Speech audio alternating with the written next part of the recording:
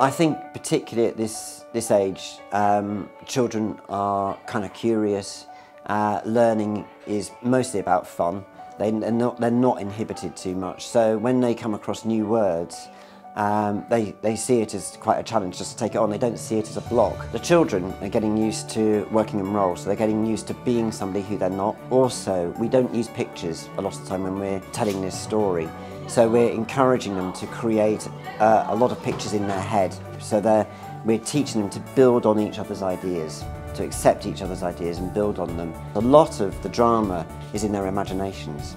And because of that, we use as little as possible to stimulate that. So the concentration is all on the language and the words to conjure up the images that we want.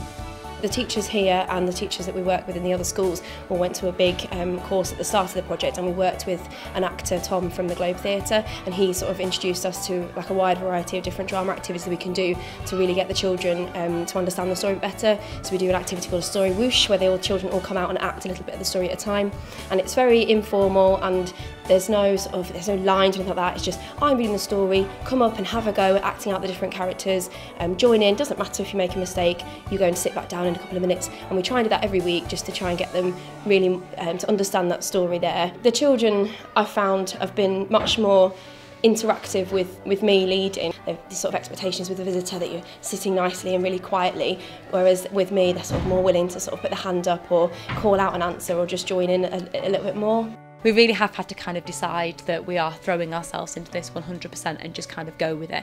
So there's none of that kind of being, oh, I'm embarrassed about this or I'm worried about that. You kind of just have to kind of jump in, kind of feet first, and just kind of roll with it. The children are just so engaged with both the stories.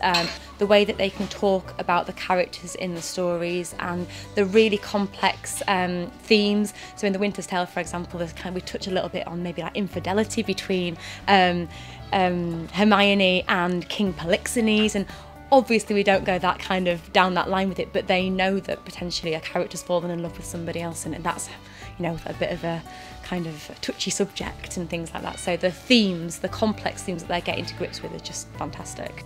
Having a convention like the rope just sets the tone. It makes it a little bit special.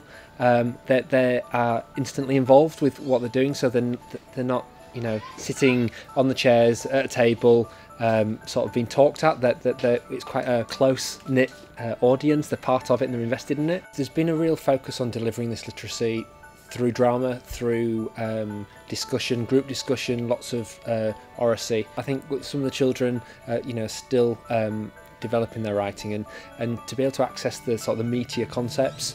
We've done a lot of talking. There is been some really motivated pieces of writing as well. They've done diary entries, they've done lots of work around that, but the vehicle through which we've delivered this practice has definitely been through drama. It feels like the characters in this story are friends to us. I think we sometimes feel like that when we're reading a really good book and you can't put it down, and these children are talking about these characters as if they know them like another friend. And when are they coming to visit again, and who will we be meeting next time? They never ever talk like that about other characters and other stories. That it's very two-dimensional in the rest of the curriculum, and this has definitely become a three-dimensional piece of learning for them. It's really taught me as a teacher to step back from the pressures that the academic world puts on things and see children and how their play with words and with the ideas can bring a story to life for them in a much deeper way.